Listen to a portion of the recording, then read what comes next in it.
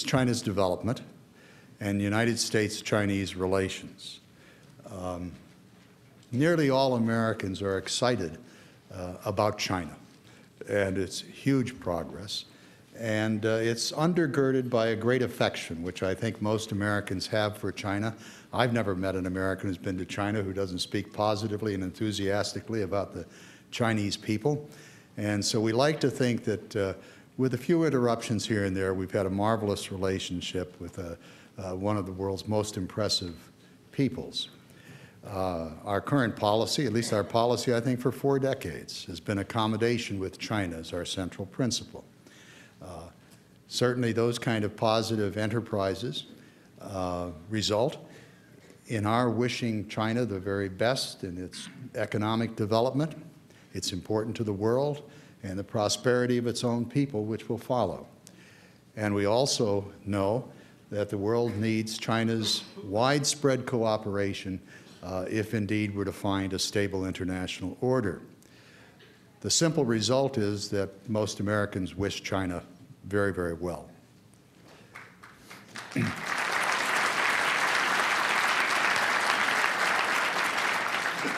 Our guest this evening is holds the rank of minister. He's the Deputy Chief of Mission at the Chinese Embassy. That's the #2 position.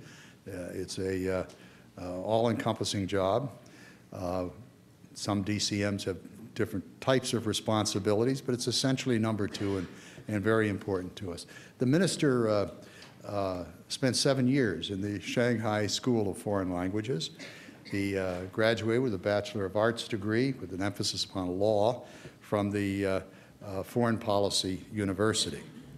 His first interests within the Ministry of Foreign Affairs had to do with Great Britain. He was on the British desk. He also served as the secretary to the Chinese ambassador to Malta. He then spent 7 years in the Office of U.S. Affairs within the Department of North American and Oceanic Affairs. And during that time, he was a staff member, he was deputy director, and finally became director of that office. With the completion of that, he served here in the United States in Washington. He served as the counselor for congressional liaison, and he was the spokesman for the Chinese embassy.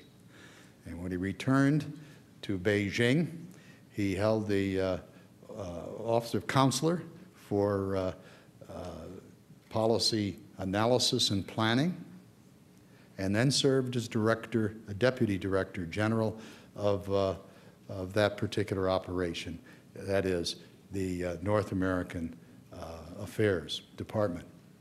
Following that senior position, he came here to the United States as DCM about a year ago. It's my very great pleasure to present to you Minister Feng.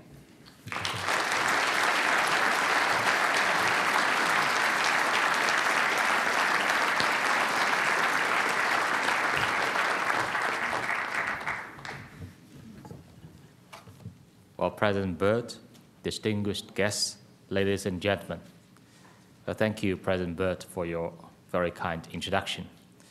I myself do not remember in such detail my history. I would also like to thank the Baltimore Council on Foreign Affairs for the gracious invitation. It is a great pleasure to join such a distinguished group of people this evening in Baltimore. And I am very much impressed by the big turnout this evening. And as a foreign affairs major, I am really impressed by the enthusiasm and interest you have shown in foreign affairs in China and in China-U.S. relations.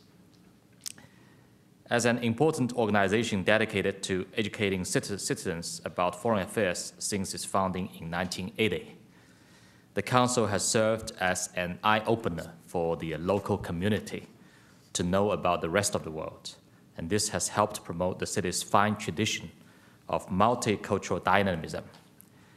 I guess maybe that is why Baltimore is known as the Charm City. Therefore, I'm very pleased to have this opportunity to share with you some of my views on China's development and the China-U.S. relations. But ladies and gentlemen, This year marks the 30th anniversary of China's reform and opening up. I was just told by an old gentleman just now, he visited China in 1980, and that is exactly 1 year after China's adoption of the policy of reform and opening to the outside. In December 1978, at the initiative of the late Chinese leader Deng Xiaoping, the Chinese people took a decisive step along the road of reform and opening up. 30 years later, China has achieved a successful and historic transition from a highly centralized planned economy to a dynamic socialist market economy, from a closed or semi-closed society to one that is fully open to the outside world.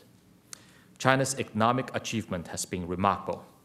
Between 1978 and 2007, we sustained 10% annual growth rate on average and became the third largest economy in the world.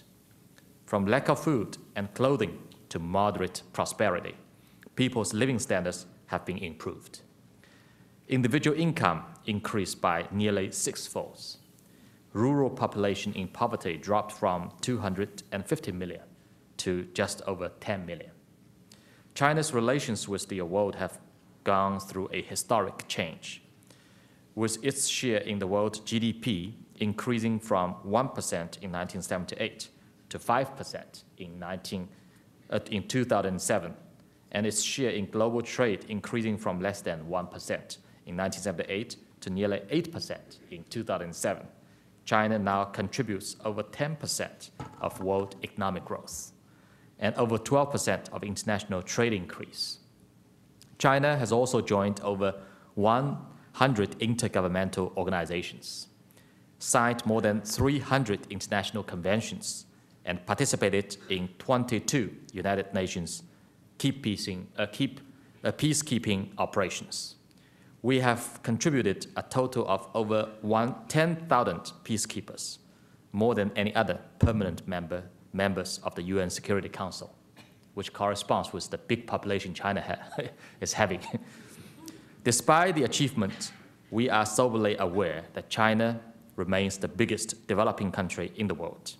The challenges that lie ahead are unprecedented in both scale and complexity. When our Premier Wen Jiabao took office in 2003, he gave a press conference, and he described China as the following, that no matter how major the resources, if it is divided among 1.3 billion people, then it becomes a very meager one.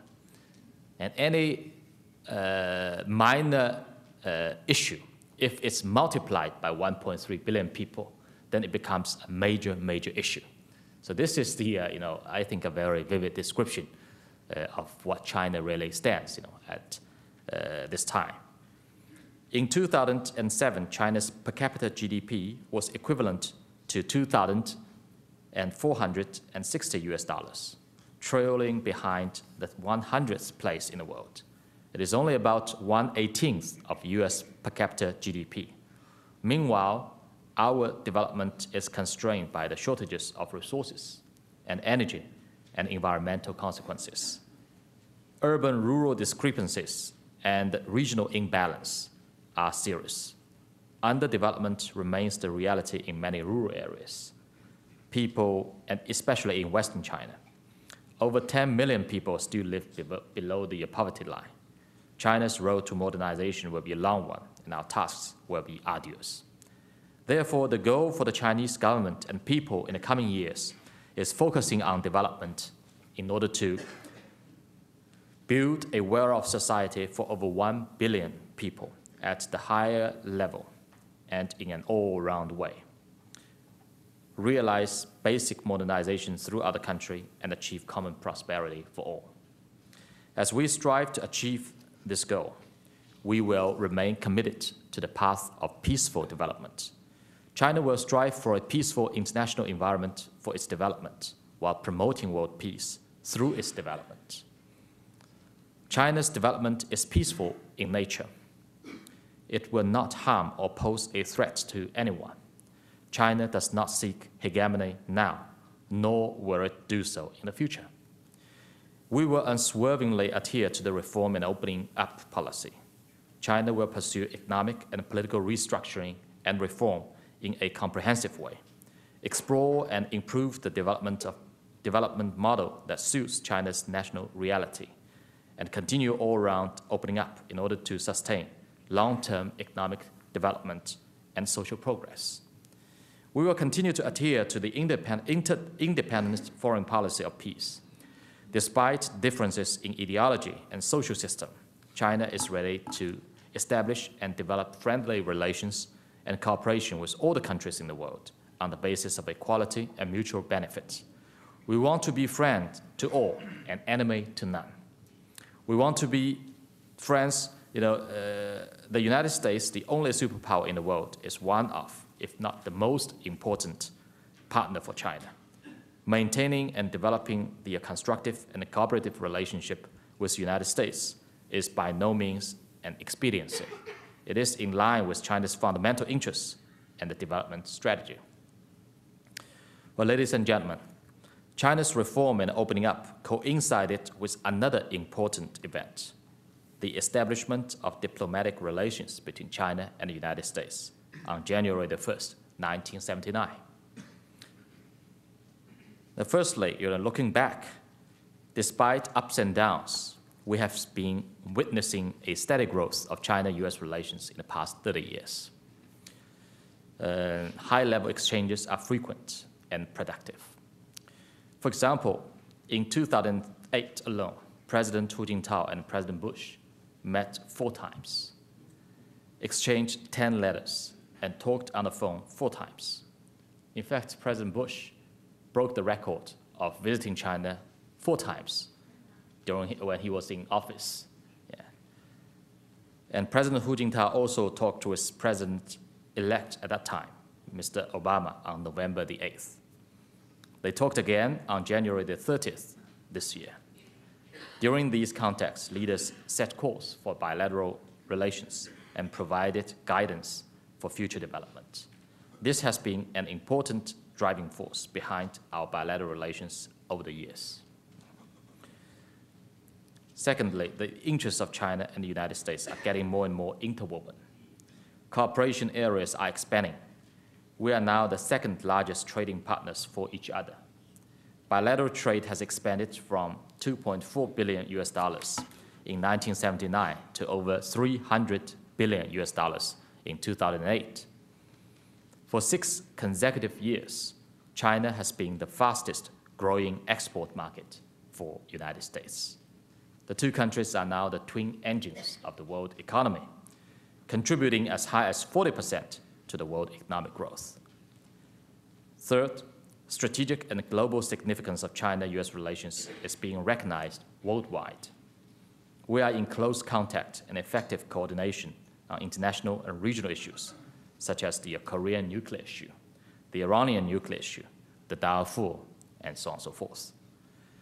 China and the United States are working together to fight transnational crimes, tackle climate change, and respond to natural disasters and epidemic diseases.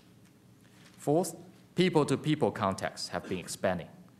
If I remember correctly, from 1949, when the People's Republic was founded, till 1972, when President Nixon visited China, only about 2,000 U.S. citizens visited mainland China. But now, every day, we have 5,000 people flying across the Pacific. So this is really a big increase. The 2 countries are also linked by 35 pairs of sister cities, provinces, and 145 pairs of twin cities. If I remember correctly, the city of Baltimore has a sister city in China called Xiamen, a very beautiful seaside city. Secondly, in the early days of the new U.S. administration, just now I was talking about the history. Now we are turning to the, what is happening right now. So, in the early days of the new U.S. administration, China-U.S. relationship stands at a starting point, higher than ever before, and is faced with new opportunities. We're glad to see that China was not a hot topic during the U.S. election. In fact, we have been watching the U.S. elections closely last year, and we found that the two candidates together with President Bush, they almost differ on everything. But there's one exception, that is Sino-U.S. relations. You can find more commonality among them than differences. So during their two telephone conversations, President Hu Jintao and President Obama agreed to further expand China-U.S. cooperation. In the words of President Obama, the United States is committed to more positive and more constructive relations with China. The two presidents also agreed to meet in London in April, and they invited each other to exchange visits. In addition, the presidents may also meet on the sidelines of G8+5 in Italy and APEC Economic Leaders Meeting in Singapore this year. During his visit to the United States for the 6th round of the strategic dialogue, Chinese State Councilor Dai Bingguo discussed China-U.S. relations with key members of the transitional team of the incoming Obama administration. On January the 23rd, Chinese Foreign Minister Yang Jiechi and Secretary Hillary Clinton exchanged views on bilateral relations over the phone. We are now working on the exchange of visits by the two foreign ministers. So therefore, communication between China and the United States in the new era has been timely, smooth, and effective. This has helped ensure a good transition of our relations and presented a promising future for our future cooperation.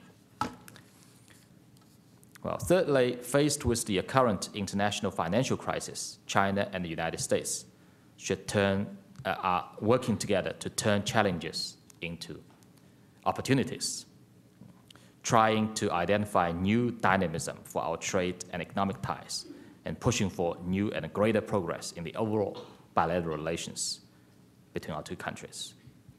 In the Chinese language, I would say quite a number of you understands Chinese and may speak Chinese. The word, crisis in Chinese is pronounced as 危机. In fact, they are formed by two Chinese characters.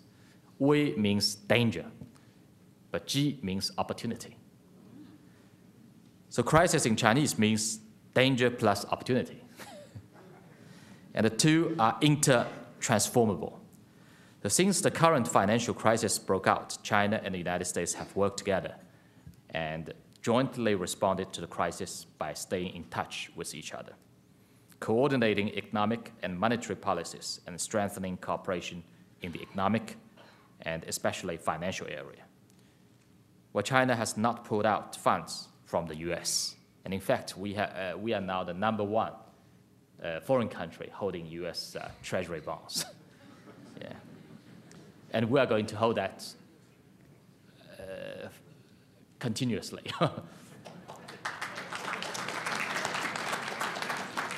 We also supported the U.S. initiative to hold the G20 Leaders Summit on Financial Markets and the world economy and played a constructive role during the meeting. Now the global implication of the current international financial crisis is growing deeper, taking its toll on world economic growth. Like other economies, the Chinese economy is not immune to the crisis.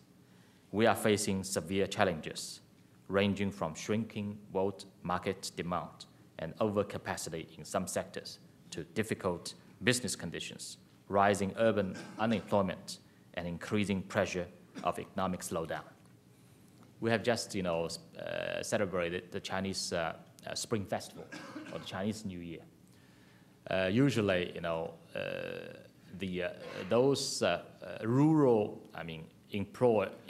employees who work in cities go back home for the Spring Festival, and then they will come back to the city again. This year, almost 20 million of them did not go back to the city because of the, the economic pressure, the job, pressure. Yeah. I think so. These 20 million plus the 7 million,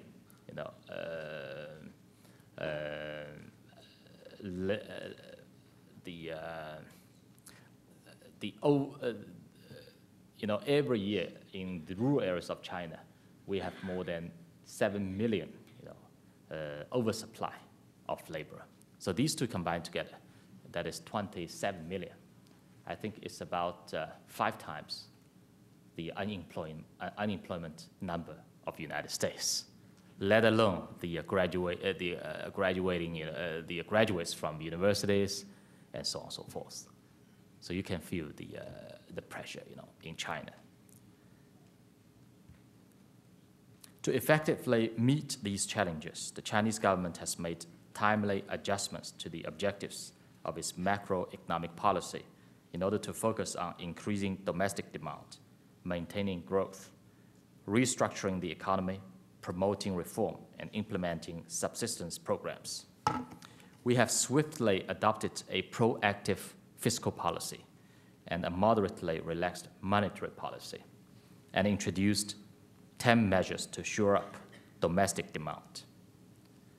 Together, they make up a systematic and a comprehensive package aimed at ensuring steady and relatively fast economic growth. China's economy maintained relatively steady and fast growth in 2008. The GDP grew by 9%, and CPI was basically stable. The financial system functioned well, and the liquidity and credit asset quality of banks stayed at a healthy level. When a large developing country like China keeps its economic house in order, it helps restore confidence in global economic growth and curb the spread of the international financial crisis. It also helps increase China's imports and overseas investment, boost world economic growth, and create more development and job opportunities for other countries. Steady and fast growth in China is a significant contribution to global financial stability and economic growth. With economic globalization, the world is getting smaller and smaller. It has become a global village.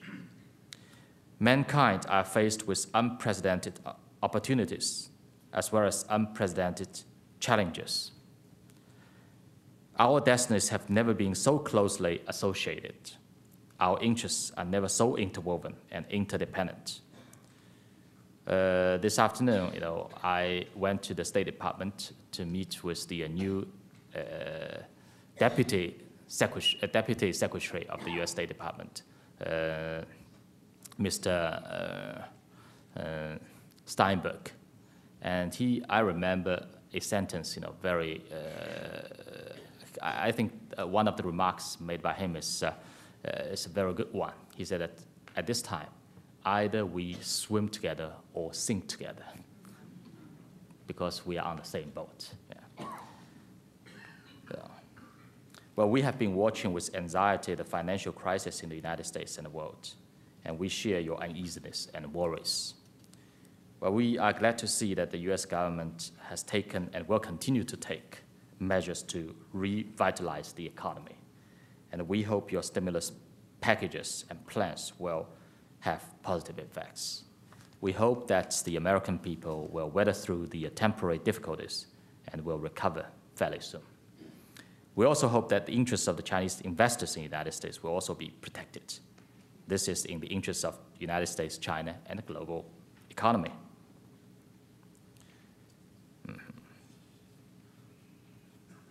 So we think that this is a time that calls for closer cooperation between us, calling for mutual support between us, and calling for cooperation between us.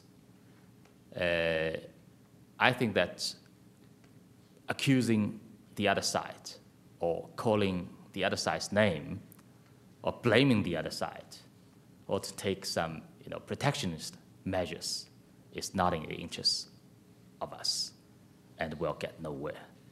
I think that United States, the majority of the American people and their representatives will, make a right decision, a right choice. Well, fourthly, China and the United States should strengthen cooperation in the areas of climate change and new energy development. The Chinese government attaches great importance to climate change. Public awareness is growing. We have taken and will continue to take measures to balance economic development and environmental protection, and we will further enhance cooperation with the United States in this field. The prospects for China-U.S. cooperation in energy and environmental protection are promising. Last year, not far away from here, in Annapolis, the two sides signed the 10-year energy and environmental cooperation framework during the Strategic Economic Dialogue, which took place in the Naval Academy in Annapolis. So we hope that the climate change and energy will become new highlights of China-U.S. relations in the new U.S. administration.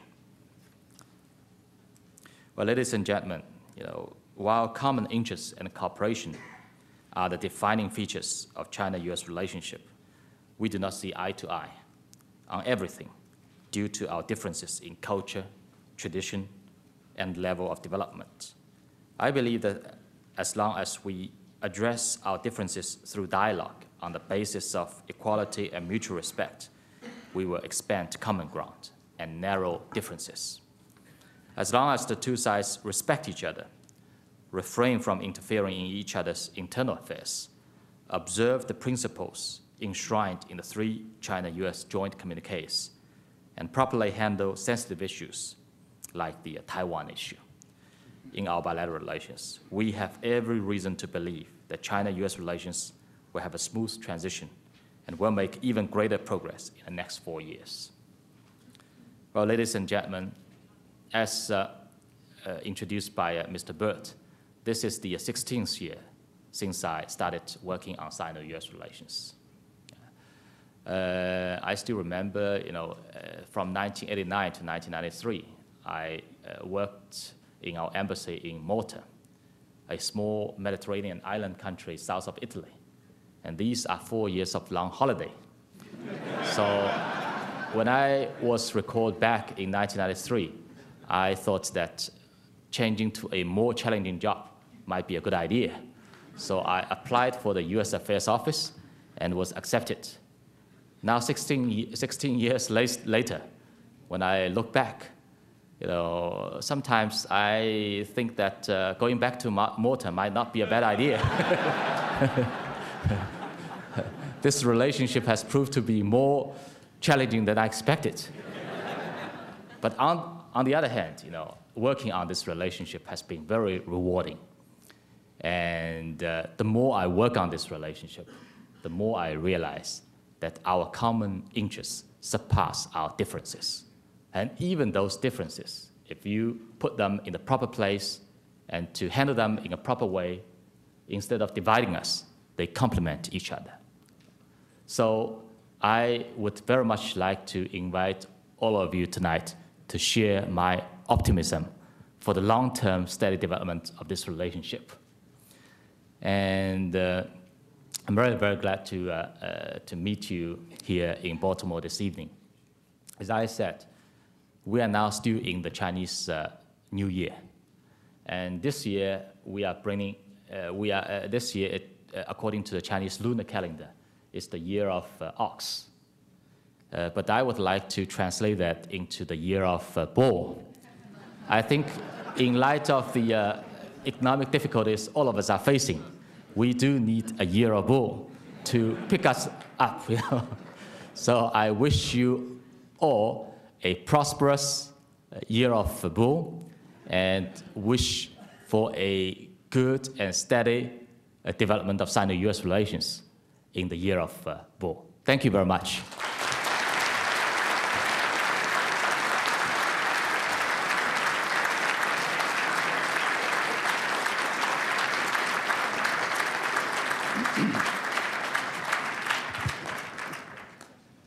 Thank you very much. The minister has agreed to answer questions. The floor is now open. In the past, over a number of years, it has been suggested by people in the West that China has manipulated its currency in order to get favorable trade relations. China did make some minor adjustments in the past. This is still an object of differences. I'd like you to elaborate on both why people in the West are saying you're manipulating it and what your defense will be. I think it's a good way for us to look at the RMB exchange rates, from a historical perspective. I remember in the 70s and 60s, 70s and 80s, RMB used to be even stronger than it is today. At that time, the exchange rate between RMB and US dollar is about one equals to 1.8 or 1 equals 2. And now it's $1 equals to about $1 equals to about 7 RMB. If you look back, I think that it's it is very important for us to remember that in July 2005, the Chinese government, adopted a very important policy, that is to change the Chinese exchange rate mechanism to a market-oriented, exchange rate mechanism. And since then, the RMB, against US dollar has appreciated about 21%, though there has been ups and downs, from time to time. So I think basically, I would not agree with those who are accusing China of manipulating the currency.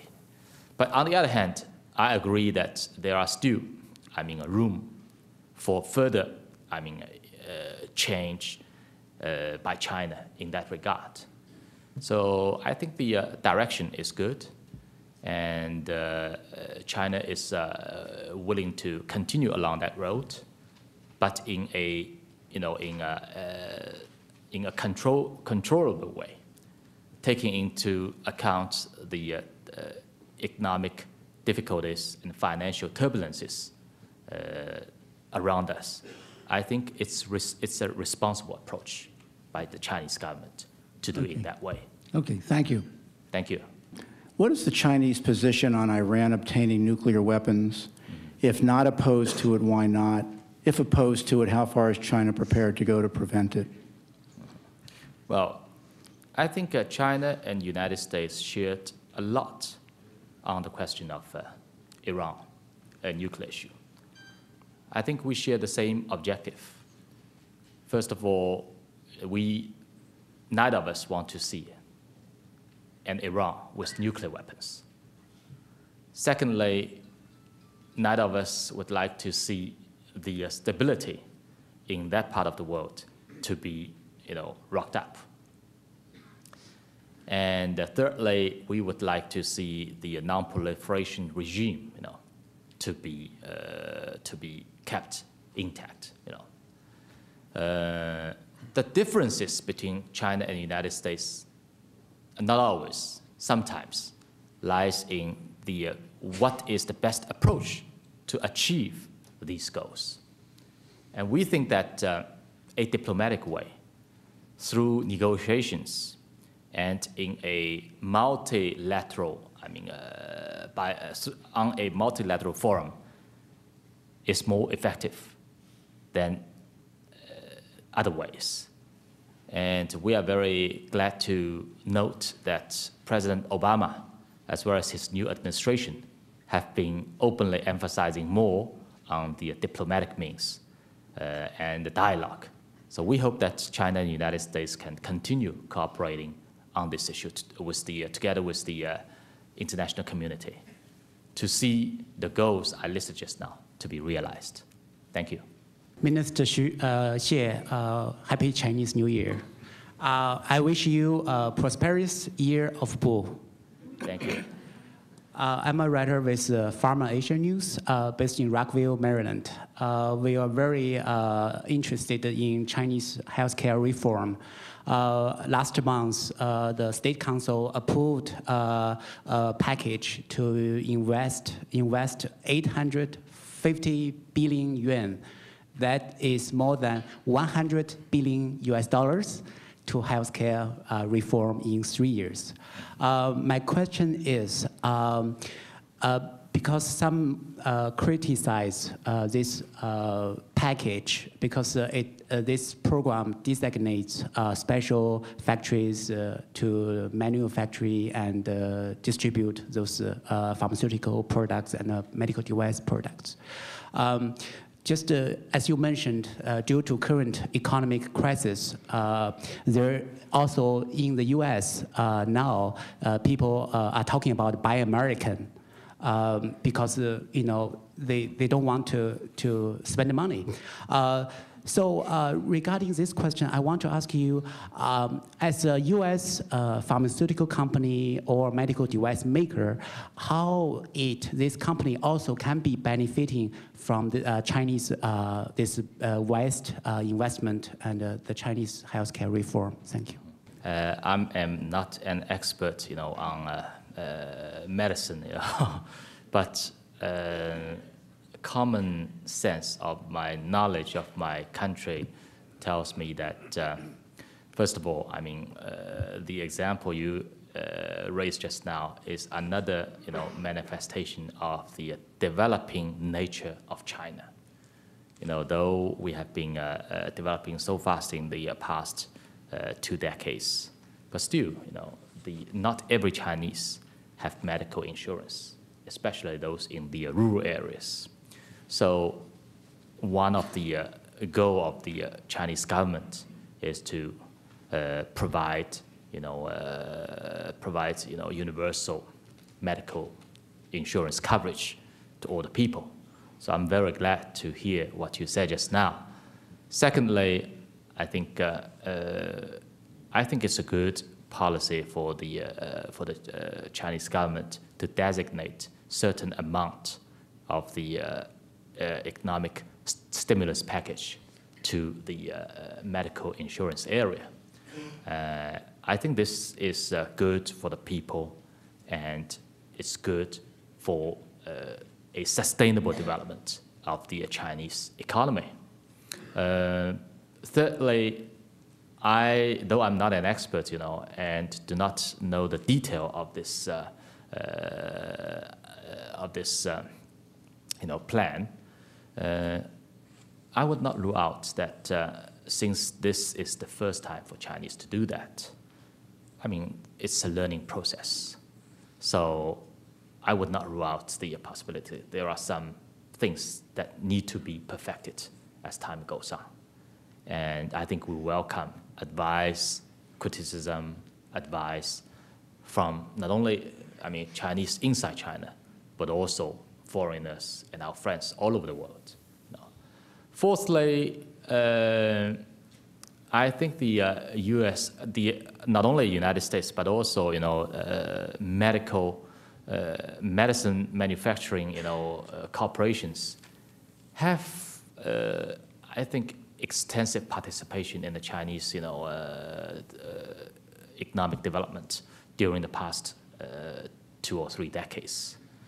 I remember in the year 2000 and 2001, when I was the Council for Congressional Liaison, I accompanied, Senator Evan Bayh, from Indiana to China, and we visited a American corporation in Suzhou, which is very near Shanghai. The name of that company is Eli Lilly, right.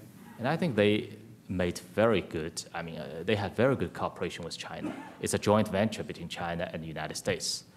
They not only produce the best quality, medicine and medical supply, facilities, but also, sells very well on Chinese market. So I mean, now on the Chinese market, I would say that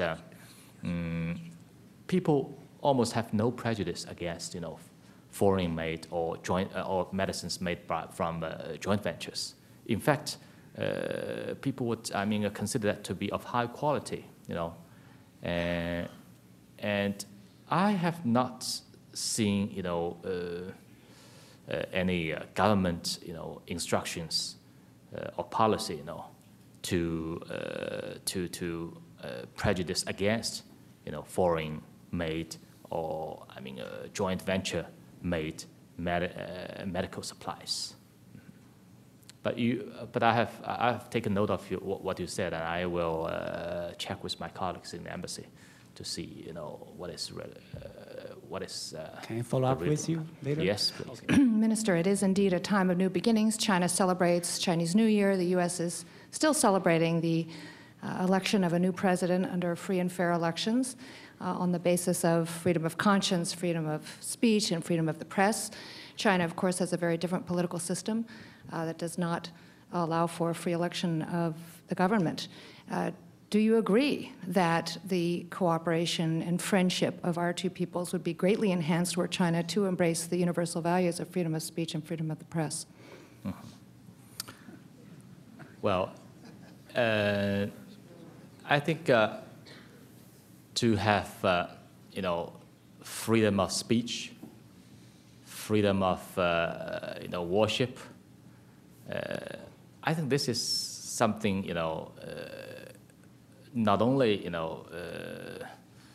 cherished here in the United States, but also common, aspiration of the whole mankind.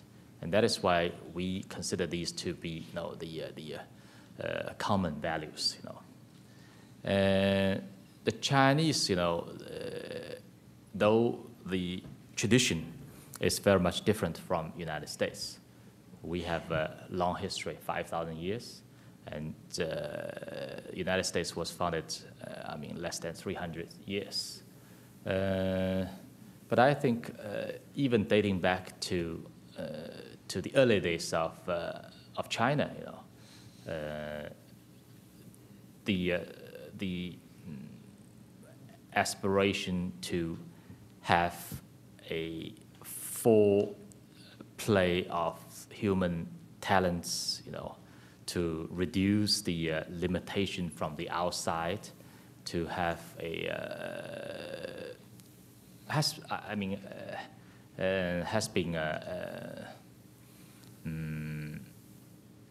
been a important a theme, if you look into the Chinese history. About 2,500 years ago, there was a period in China called, spring and autumn era, where, different schools of thoughts are encouraged to flourish, just as 100 flowers are encouraged to bloom, in spring. So I think that it would be a misunderstanding to say that China is separated from the world community, so far as human rights, individual rights are concerned. But secondly, I would say that China do have a long period of feudal system. We were having emperors, less than 200 years ago, when the Americans, have already, have formed United States, by combining the 13 colonies, so there do exist the difference. What is the emperor? Emperor means he is the paramount, ruler, and whatever he said were the law. Yeah. So I think so the long history of China, on the one hand, is a rich, heritage from which we still benefit today. On the other hand, the long feudal, history of China is also a burden.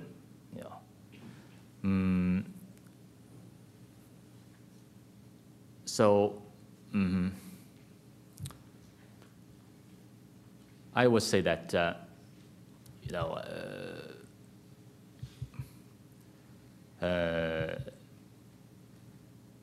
I was just before the presentation, an old gentleman told me that he visited China in 1980, and I think that if he visits China again and compare, what he saw then and what he experienced now in China, then he will come up with a conclusion that China has not only progressed economically during the past 30 years, but also have progressed socially, including, the rule of law, the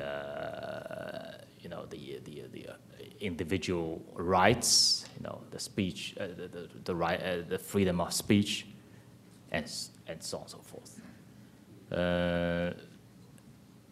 Nowadays, if you, we have quite a number of congressional, delegations visiting China, and after they are coming back from China, they said that the experience they have in China is very much different from the impression they got before leaving for China. Yeah. And nowadays, if you have the opportunity to go to China, aside from having meetings with government officials, I would advise you to have conversations with those ordinary people on the street, including taxi drivers. And you will find that they are very eager to communicate with you, and they are ready to talk to you, to express, their thoughts to you, without, feeling the pressure that they might be persecuted because of what they said. And if you go onto the streets of China, you will find, more publications on those news stands than here in the United States. Not all of them, are praising the government. Some are criticizing, the government. I can give you an example. In 1999, after the bombing of the Chinese embassy in Belgrade, there has been a roar of criticism of the foreign ministry, which I'm working, for being too soft, when dealing with United States. And I remember that then Chinese Foreign Minister Tang Jiaxuan received a letter from an ordinary citizen. There's no word in it, but there are several calcium pills implying that you have been too soft. You need some calcium to stiffen yourself up. So I would say, it's very hard to imagine if it's authoritarian, totalitarian, oppressive, a society, how can an ordinary citizen, dare to write a letter, expressing his opposition, to the Chinese foreign minister, Yeah. Well, again, I would say that as any other countries in the world, China is not perfect I mean, so far as its human rights is concerned. And we are continuing along the road of reform and to improve, and to protect people's, individual rights in a more effective way. Thank you. I will keep it short. Minister, I would like to go back to something you mentioned at the beginning, which is buying treasury bills. As someone who's lived in the United States for 20 years, I'm originally from Scotland, I would like to thank China for buying all those treasury bills and holding Thank you for your understanding. Yeah, and holding them at what can only be described as a terrible rate of return of approximately 2% a year. On top of that, because of trade with Don't discourage him, please. No, I'm not discouraging. There is a point to this, believe it or not, and it's an important one. On top of that, China has managed to build a trade surplus of $2.3 trillion, at the same time as the United States has built a financial system with $2.9 trillion of liabilities. So I was wondering if you'd like to buy a bank, or several, perhaps a whole financial system. And my point in mentioning this is because the global imbalances are very, very important to both the United States and China. And the old model, where we printed dollars so we could have credit cards to buy the stuff that you made in Guangzhou, which was then sold in Walmart, which you then bought treasuries with, which then gave us dollars, which we could make credit cards with so we could buy stuff, that's gone. It's done for both of us. And China is going to have a hard time, as the United States, in realizing that the export-dependent economy that kept both of us going for 15 years is now gone. You mentioned 20 million unemployed. This is the beginning, and only the beginning. I would like your opinion on how you think China is going to turn itself around from an export-led juggernaut of trade to a domestically orientated consumptive economy, which is going to hold together. Because that really is the challenge that you face. I think it's true that China do benefit from the bilateral trade between China and the United States. Secondly, I would say that the bilateral trade between us, not only China is not the only beneficiary. United States is also the case. Thirdly, I would say that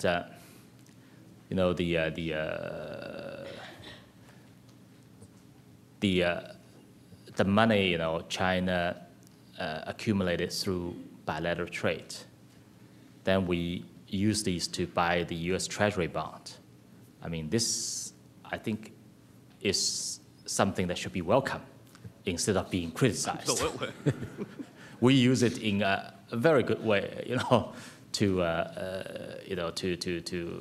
I would rule out the possibility that anyone among, the participants here tonight would ask for China to withdraw from the U.S. Treasury bond, Yeah. And fourthly, I would say that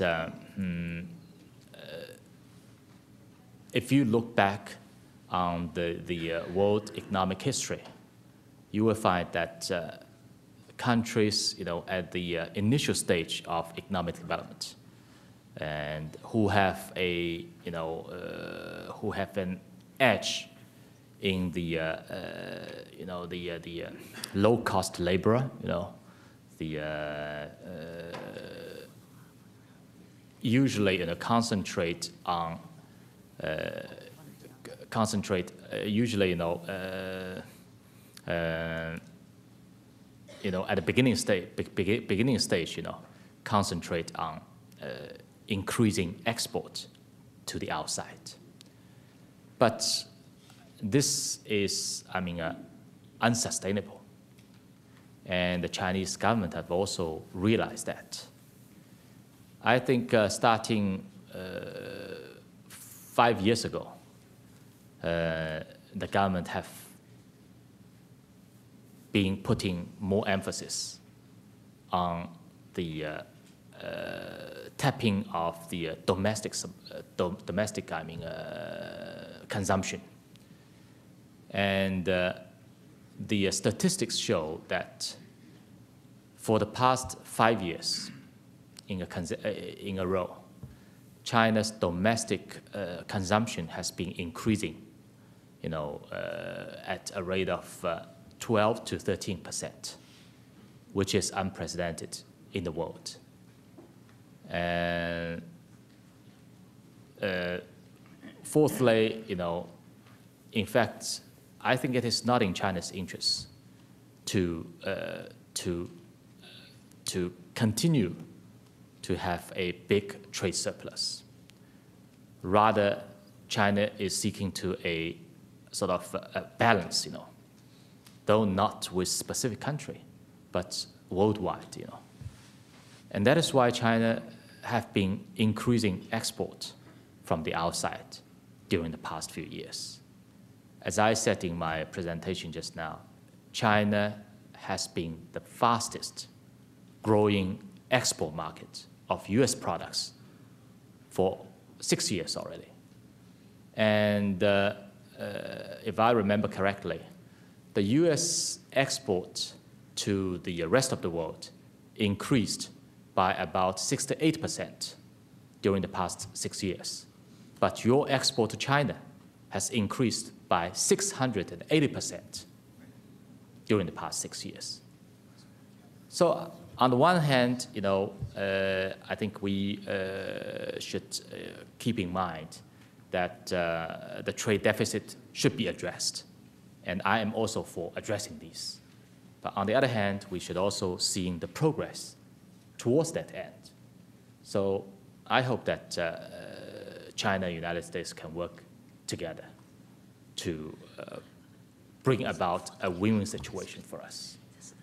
This is especially important at this moment because accusing each other, blaming each other is not solution.